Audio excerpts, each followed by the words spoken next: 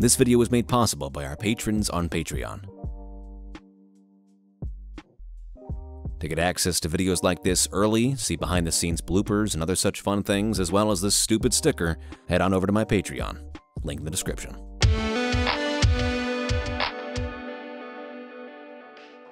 Here's a question for you. Who's your favorite YouTuber? Don't fucking lie to me. I love asking this question because very rarely will you ever get the same answer from a majority of people.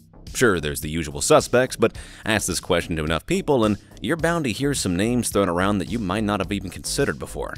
As a matter of fact, someone's favorite YouTuber can tell you a lot about them. Things like their interests, hyperfixations, goals, personal beliefs, style of humor, and at times even their politics. That's one of the double-edged swords that come along with the proliferation of mass media. Even the most passive consumption of entertainment can speak volumes about the person watching it. Even more interesting, to me at least, is how someone's favorite YouTuber can change over time. If you've been chronically online like myself for the past 15+ years, chances are that your favorite YouTuber has changed about as much as you have, as your interests, politics, or entertainment preferences gradually evolve over time. If you asked me the same question I posed to you earlier, the answer would undoubtedly change depending on the time period. As a younger man, I might have pointed to DIY prop YouTuber Violet's tutorials as my favorite. May they rest in peace. Later in life, I might confidently tell you that it was Frederick Knudsen for his fascinating deep dives into internet culture and phenomenon.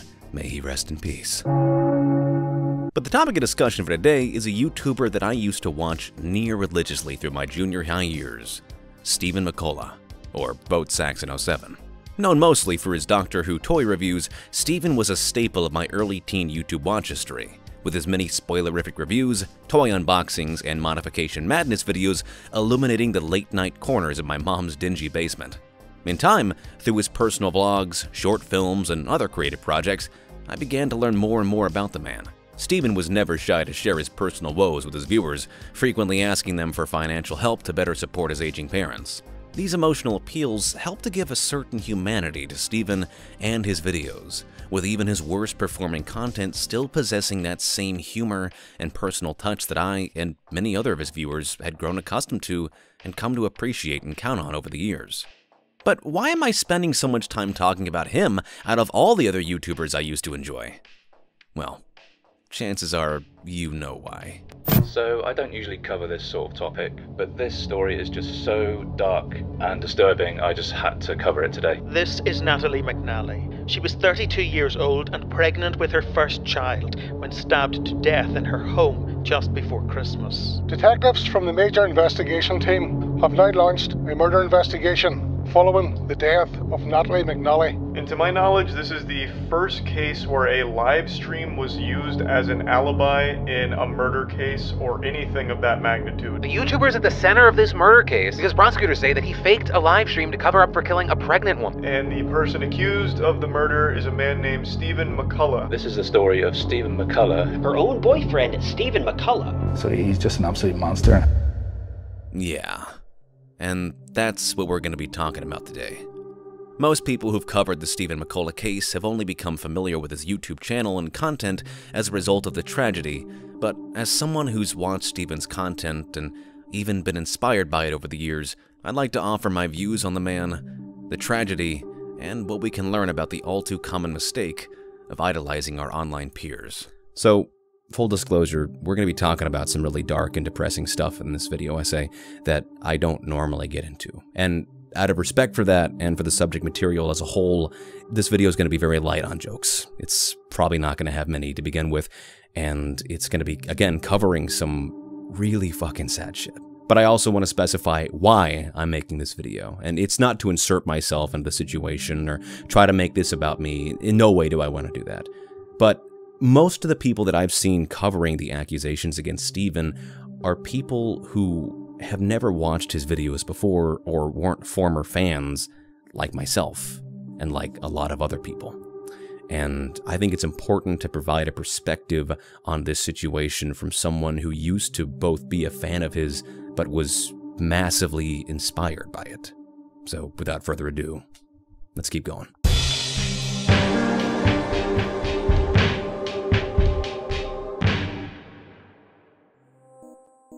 Stephen McCulla began his YouTube career back in April 5th, 2010. going by the name of Vote Saxon 07, a reference to the Doctor Who three-parter Utopia, The Sound of Drums, and Last of the Time Lords, that came out a few years prior. The three-parter centers around the return of titular Doctor Who villain, the Master, as he travels back in time and assumes the moniker of Harold Saxon before running for Prime Minister of the UK with hopes of enslaving and systematically annihilating all life on Earth. You're insane! Kill him.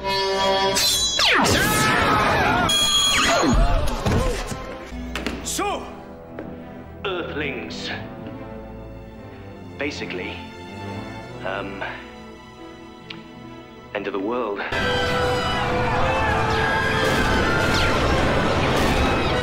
Huh, must have been a Tory. Given this explicit Doctor Who reference, it should come as a surprise to few that much of Steven's content would center around reviewing toys, action figures, and other paraphernalia from the show. Though in time, Steven would branch out to talking about other hyperfixations, like Robot Wars, Star Wars, Marvel, and lots more. Equipped with only a crappy phone camera, a crappier cardboard box background, and a lighting setup that would put the viewer bunker to shame, Steven set about making his dream of YouTube content creation a reality. His early videos really weren't much to write home about in regards to their production value or overall quality, but Steven's voice and passion when talking about these toys is what consistently kept viewers like me interested. His pull back and go feature works a little bit too well. So it went careering off the table and I almost destroyed it, which would be a shame. Regardless of how bad the video quality was, Steven never failed to bring a personal charm and interest to whatever he reviewed, endearing many a viewer in the first few moments alone with his soon-to-be signature opening. Hello YouTube viewers and random Robot Wars fans. Hello YouTube viewers and random Doctor Who fans. Hello YouTube viewers and random Back to the Future fans. Hello YouTube viewers and random Toy Story fans. While his execution was, to put it nicely, crude, Steven's love for reviewing all things nerdy and weird were clear for all to see. And in time, the video and production quality began to mirror that passion, as Steven eschewed the old crappy phone camera and makeshift cardboard backdrop for a professional camera setup and a slick new white background for his reviews. Speaking of his reviews, Steven's content began to find its footing, gradually becoming more and more formulaic, but not in a bad way. Each video will begin with his signature catchphrase, followed by a cursory overview of whatever product he was reviewing, often followed by him either praising, or more commonly, heavily criticizing the product in question, often to great comedic effects. This is frankly pathetic. It's made from plastic and the build quality feels exceptionally poor. Not intended for children. They expect adult collectors to pick up this piece of... And they have the gall to call it a replica, and... It's horrible!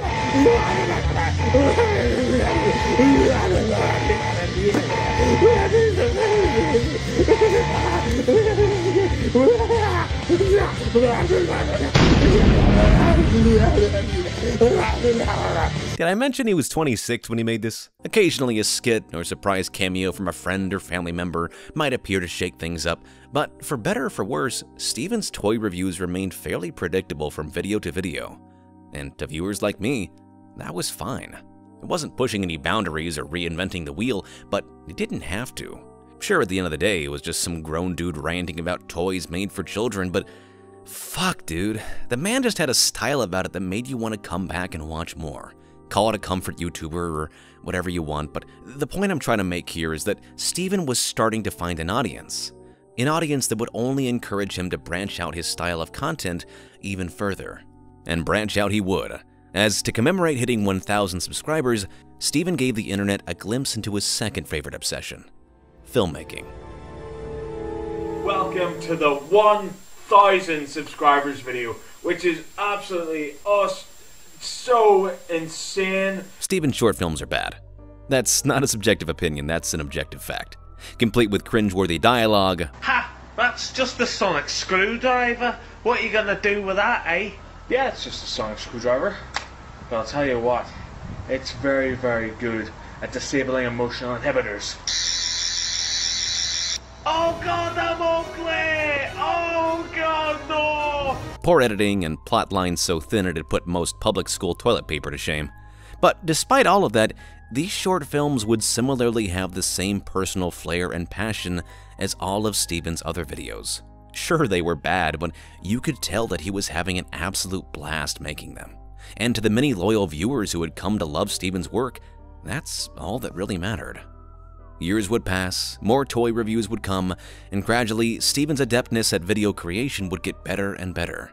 He began to become more inventive with his content, no longer content to simply make toy reviews, but instead heavily modify them to look more screen accurate in his Modification Madness series, a personal favorite of mine.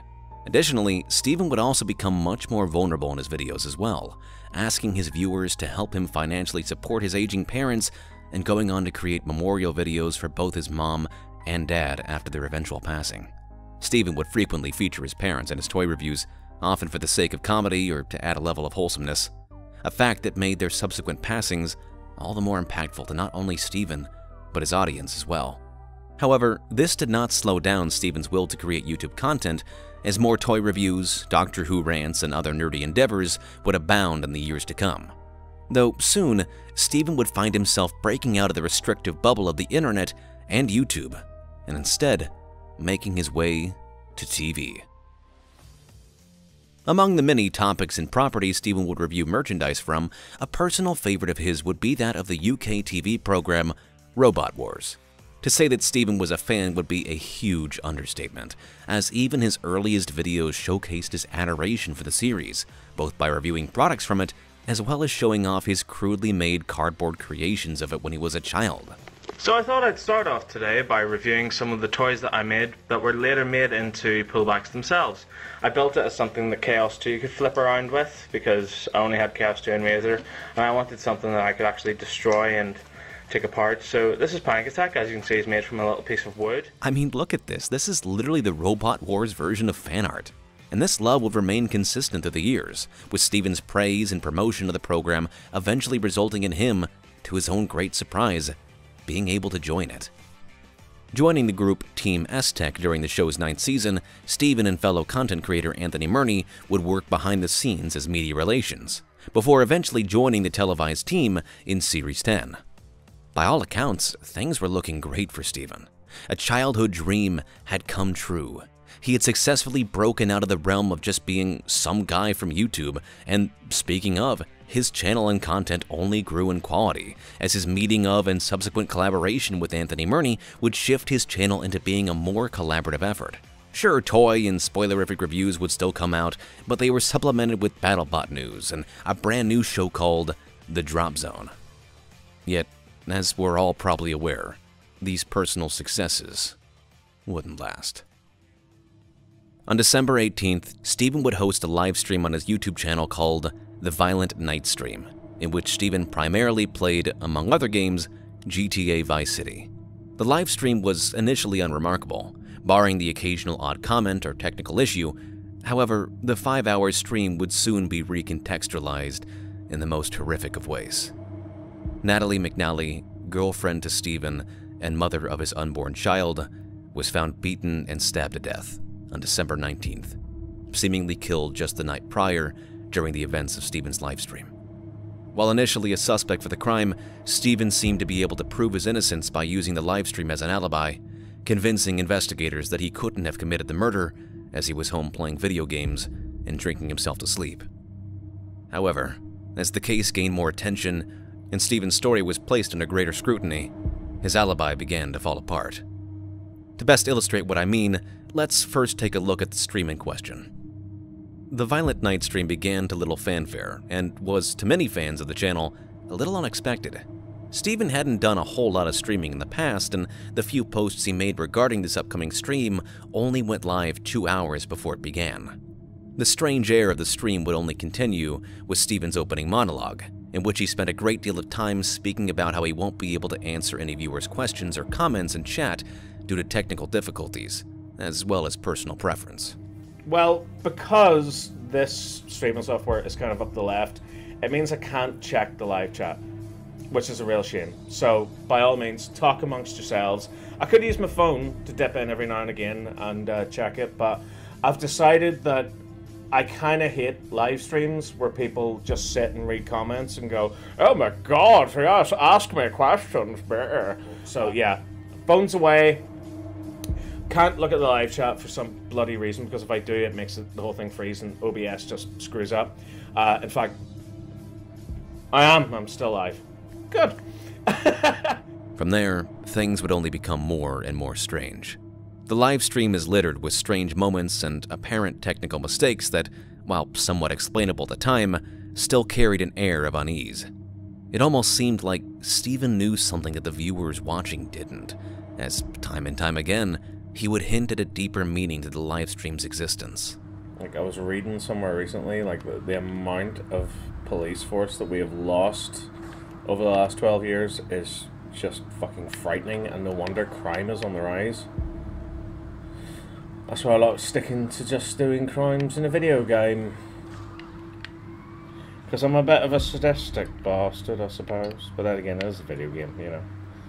It's not like it's got real world consequences, so who gives a fuck? I need to kill this bitch. I need to take her down. You don't know me. You don't know what I've suffered. Get the fuck out of me way. Attack, panic, attack. That's what we're doing.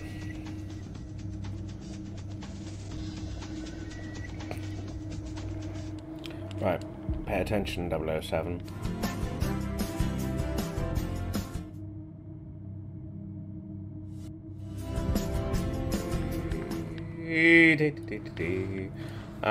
Yeah, that's physics. That's what would happen in the real world. Abso-fucking-notly. Abso-fucking-notly. Eventually, after 6+ hours of commentary and occasional breaks, Steven bids his viewers farewell, ending the stream by giving his thoughts on the reason for the season and the significance of Christmas as a whole. I think I'll wrap up this stream with none of you watching at all, just by saying Merry Christmas, everyone. It's a time that we look forward to and we get excited about whenever we're young. And then, as we get older, we get much more cynical and stuff like that. And then we reach a stage where we realize it's not about us anymore. It's about the younger generation, and it's about keeping that love alive and passing it on. And I think that's something I'm looking forward to doing. According to his testimony to police later, Steven apparently fell asleep shortly after the stream's conclusion, before waking up the next day, making his way to Natalie's flat, and discovering her body, whereupon he alerted the police. First responders to the scene concluded that Natalie had been murdered the night prior, while Steven's violent night stream was taking place. Steven was immediately brought into questioning by law enforcement, though, as mentioned before, was discounted as a suspect shortly after, due to the existence of the stream. Now, the burden was on the investigators to create a timeline of events to hopefully shed new light on who could have done this horrific deed. And thanks to a combination of CCTV footage, phone records, and first-hand accounts, we can do exactly that. The following is an hour-by-hour retelling of what happened the night of December 18th, the night of Natalie McNally's murder. Around 7 to 7:10 p.m., a man wearing a gray hoodie, scarf, gloves, and a green ASDA shopping bag is seen walking towards a bus station in Dunmurry from the Lisburn area. After a short wait for the bus to arrive, the man boards it, and as he goes to pay the fare, drops a few coins on the ground. As the man kneels down to collect the change, CCTV footage on the bus shows that he's wearing 2 sets of gloves, a pair of winter gloves and a pair of yellow latex ones underneath, a detail that would later be used to link him to the crime scene in question. From there, the man makes the 90-minute bus ride to Lurgan, near motionless. At around 8:30, the man arrives in Lurgan and begins his way towards the Silverwood Green developments, where Natalie lived. He's caught on CCTV footage around 8:42, walking past said development, before heading off somewhere else. It's the belief of investigators that his initial passing of Natalie's residence was to check to see if her car was there and her lights were on. The man is seen 10 minutes later at 8:52, now carrying a black duffel bag over his shoulder, once more heading towards Natalie's residence. Police say that her door was not locked, and so the man was able to easily gain entry. Neighbors claim to have heard a woman scream at around 9 p.m. 31 minutes later, after having been in her apartment for more than 40 minutes, the man is once more caught on CCTV, now having changed his clothes and walking towards Carnegie Street in Lurgan. Sometime between 9:35 and 9:55, the man gets into a phone-a-cab taxi and takes it back to Lisburn, being dropped off there at 11:13 p.m. The next day, Stephen finds Natalie's body, contacts the police, and is brought in for questioning shortly after. Initially, Stephen was discounted as a suspect, since, according to him, he couldn't have killed Natalie that night, since he was live streaming. Everything seemed to match up with that alibi, as there was more than 6 hours of evidence to seemingly prove Stephen's innocence of the crime. That was, until it was later discovered that the live stream in question wasn't live at all. The Violent Night livestream wasn't ever truly live, instead having been recorded on the 13th of December into the 14th. It was then broadcasted to his YouTube viewers on the evening of December 18th, a full 4 days after its initial recording. This, in addition to numerous other discoveries in the case, made Stephen the prime suspect in Natalie McNally's murder. Now, the trial is still ongoing, and so we can't say with complete certainty that Stephen did or didn't do it, at least not legally. However, with this new information in mind, I'd like to go through the complete timeline of that night's events one more time with you, to showcase just how methodical Stephen's alleged actions were for the night in question. At 6 p.m. December 13th till 12:04 a.m. December 14th, Stephen records himself playing games on his original Xbox, frequently speaking to viewers and acting as if this was being broadcasted live. 4 days later, at 4 p.m. on December 18th, Stephen makes 3 concurrent posts on his Instagram, Twitter, and Facebook about his upcoming livestream in 2 hours, surprising many at the seeming spontaneity of it. Natalie is among the many who liked his tweet announcing it. Later, at 5:57 p.m., Stephen texts Natalie, "Right, I'm away to stream the night away. Wish me luck." Natalie responds 2 minutes later with, "I might have a peek at your livestream later." Stephen's phone is then turned off completely. The stream begins at 6 p.m., beginning with Stephen giving excuses on why he can't check the chat and consistently checking the time. Around 7 p.m., a man matching Stephen's build is seen approaching a bus stop, seemingly coming from the Lisburn area, where Stephen lives. He waits for a bus, boards it, and remains near motionless for the remainder of the ride, all while the livestream continues to be broadcasted.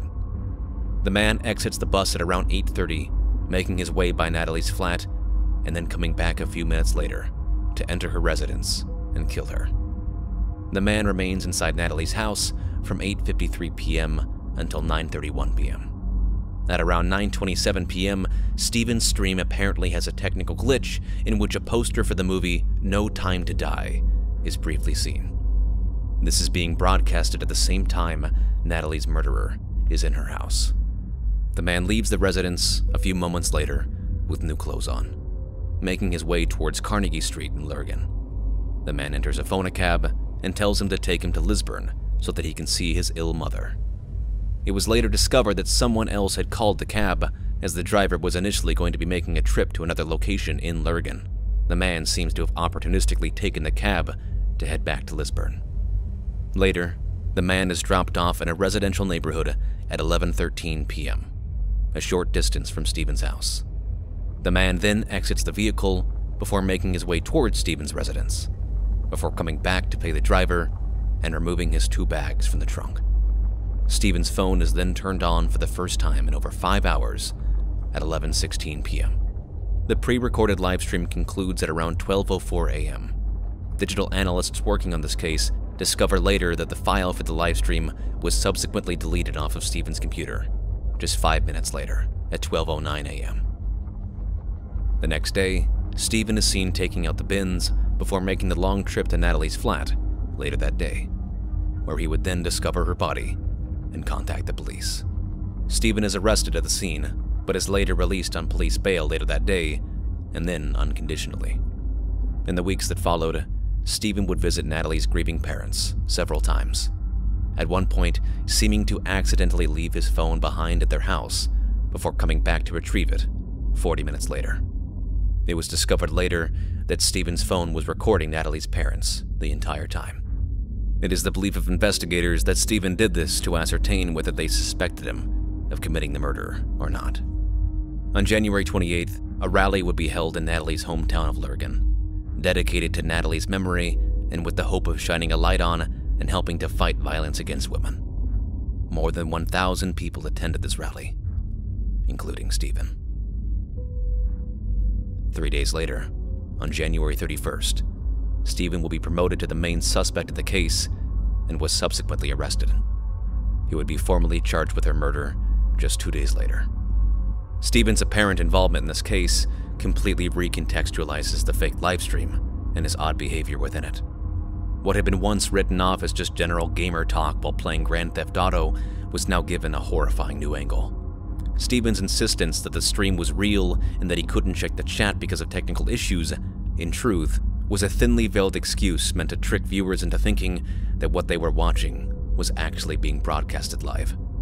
His various comments about, "I need to kill this bitch," and "Who the fuck help me why?"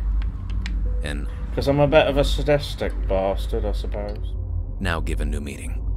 Perhaps no moment is more telling than when Steven makes a direct reference to Natalie. That's what would happen in the real world. Abso-fucking-notly. Abso-fucking-notly. Prosecutors charging Steven with the crime pointed the fake livestream as clear premeditation, a fact that is hard to dispute given how it seems as if Steven had his entire route and plan of murder planned out. The stream's length was no coincidence, and one could make the argument that its length was Steven deliberately giving himself enough time to leave the house, kill Natalie, and then to return home before it ended. We see this with Steven's frequent checking of the time during the early portions of the stream, to the fact that, at the time of its recording, Steven had planned out a rough estimation of how long the horrific events of that night would take place. From the time it would take him to walk to the bus stop, to the length of time the bus would take to get to Lurgan, to, most horrifically, the general time frame in which the murder would take place. The man who murdered Natalie entered her house at 8:53 and left at 9:31. Though just 4 minutes earlier, prior to his leaving, Steven's stream would depict the aforementioned movie poster. It's not a stretch to say that Steven, if he did kill Natalie, had the entire thing planned out, up to the general time frame in which he'd be doing the crime in question. Enough so to literally have a tongue-in-cheek reference to when the murder would take place, literally depicting the words, "Time to die." And if you'll remember, the livestream was pre-recorded. If this was truly a technical mistake, and if Steven wanted, he could have had this edited out, but for him to do so, it would have actually had to have been a mistake. No, it was placed there intentionally. In fact, so much of this stream seems so intentionally sinister. What with Steven's constant allusions to Natalie and crime, his frequent smirks and knowing looks into the camera, to the very name of the livestream, The Violent Night.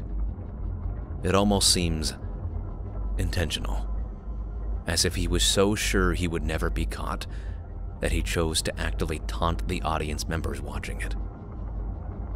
The trial against Steven is ongoing. At this time, we have no clue when or if justice will be served. Only that Natalie McNally, partner of Steven McCulla for 4 months, and expectant mother of a baby boy named Dean, lost her life in one of the most horrific and senseless ways.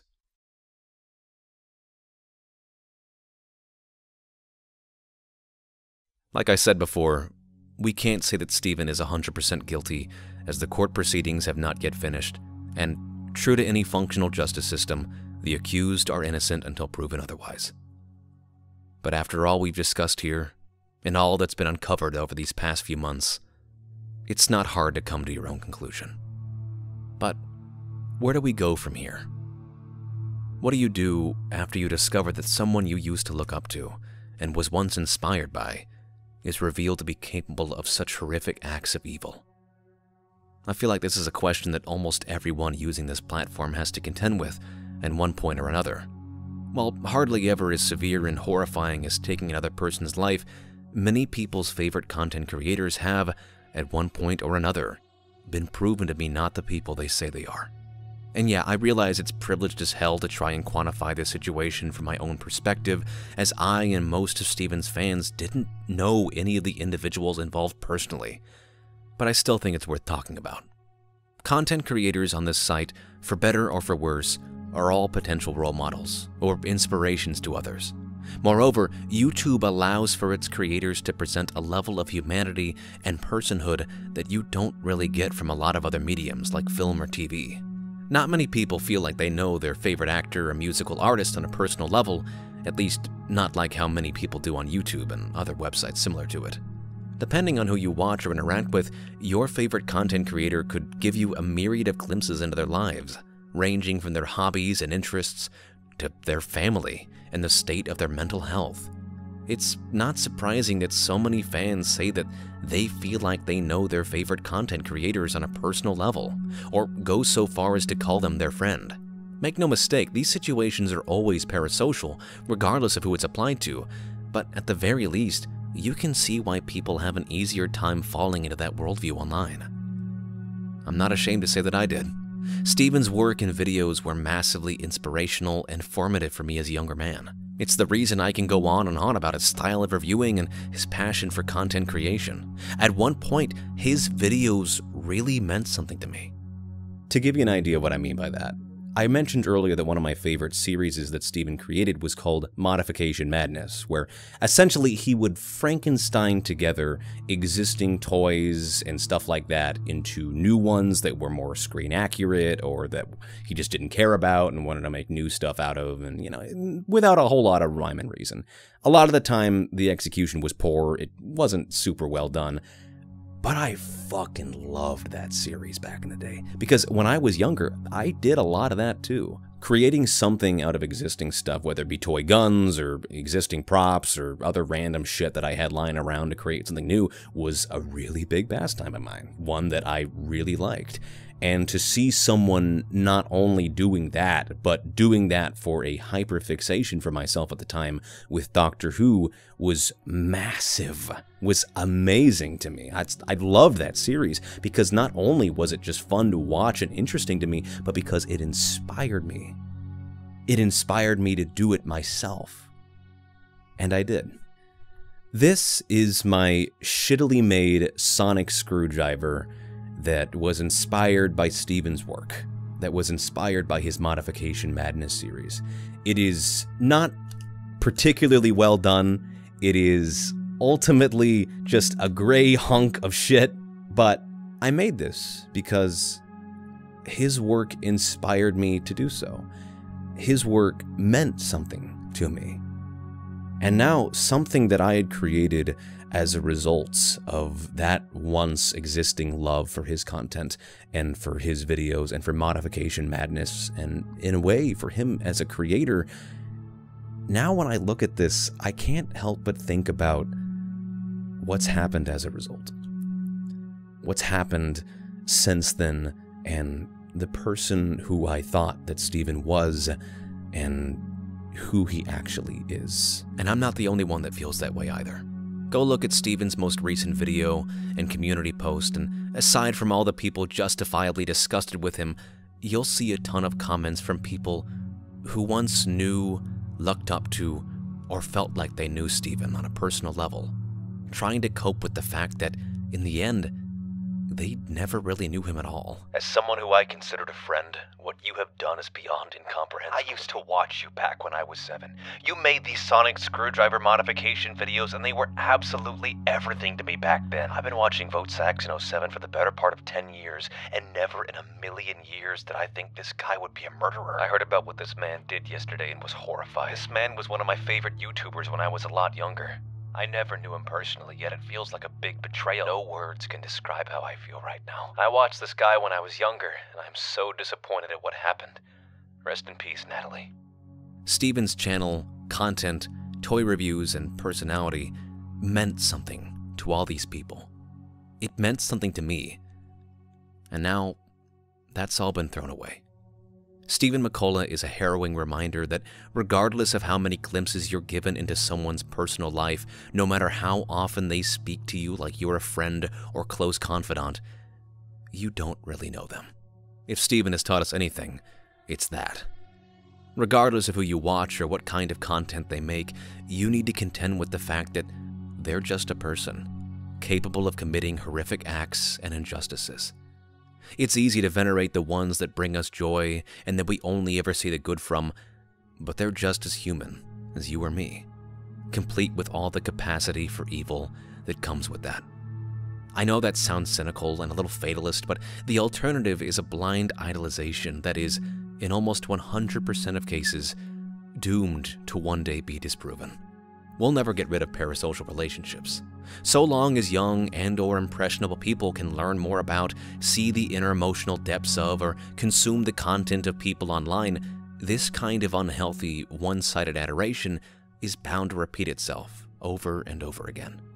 The culture of the internet isn't getting any more private, and even if it was, some people don't need a lot to work with to be able to believe that their favorite content creator is their friend or someone worth looking up to. No, we'll never truly get rid of parasocial relationships, but maybe we can set a standard for what we can do when those relationships are inevitably, in most cases, quite messily, undone. If it hasn't happened already, then one day you'll likely find yourself in a similar situation to myself and Steven's past fans, feeling betrayed, disgusted, and trying to make sense of something so senseless. You may regret ever thinking that you knew this person, regret having devoted so much of your time to watching and interacting with their content. Chances are, God willing, they won't have done anything as severe and evil as what we've discussed here. But they may still one day do something to make you feel the same way I and others do. So I ask again, what now? What do you do when someone who was once a staple of your YouTube viewing is, for all intents and purposes, a monster? How do you cope with that? Can you? Truthfully, I don't have that answer. There is no roadmap to grief, and the way you and I respond to something like this is incredibly individual. But maybe it doesn't have to be. Not completely, at least. Steven's work and personality endeared a lot of people to him, helped to inspire some like myself, and offered a reprieve from those seeking some kind of emotional escape during moments of great personal pain. All of that was real. All of it meant something. And so the question becomes less of, should you just throw that all away, and more of, can you? In moments like these, I try to look at this from a more productive standpoint. There's no undoing what happened to Natalie, nor is there any saving of Steven's reputation, especially if he's found guilty of her death. But that doesn't mean that we can't try to put those emotions and feelings we once had about him and his work into something more productive. If his toy reviews, or spoilerific reviews, or modification madness videos brought you joy, or helped you get past difficult times in your life, or even inspired you to do what he did, then I don't think that's something to be ashamed of. The example that Steven set for his work meant something to a lot of people, myself included. And though the man himself will never live up to that example again, that doesn't mean that we can't try to. How you cope and move past those feelings of betrayal are obviously very individual. But I can tell you what's worked for me. Trying to put those positive emotions and memories back into the world. In my mind, maybe the best way to honor the memory of who you once thought these people are is by taking the good that they once gave you and using it to help others. That joy and inspiration was at one point important to many people, and perhaps the best way to cope with what's happened and to find some sense of closure is to try and put that positivity back into the world. By supporting causes and people that seek to end the injustices and senseless violence against others. By advocating for the speedy delivery of justice for those that have become victims to that violence, and by supporting those that need it the most. I've included a link to the Women's Aid Federation of Northern Ireland, one of the many non-profit organizations that provide services for women and children who are victims of domestic violence. They've done some really phenomenal work in helping people in situations similar to Natalie's, and have been frequent supporters of her family and her case. I've made a donation myself and implore any of you who are financially able to do the same. The link is in the description. Thank you all for watching this video. I know it's a departure from my previous stuff and is a lot more vulnerable than the normal, you know, in-your-face humor that I do, but I thought it was something worth talking about. Make sure to like and subscribe this video if you liked and subscribed this video, and if you're able to, again, I've left a link to donate to the Women's Aid Federation of Northern Ireland in the description. I've made a donation myself, and if you're able to, I know it'd be a big help. So, thank you for watching, and until next time.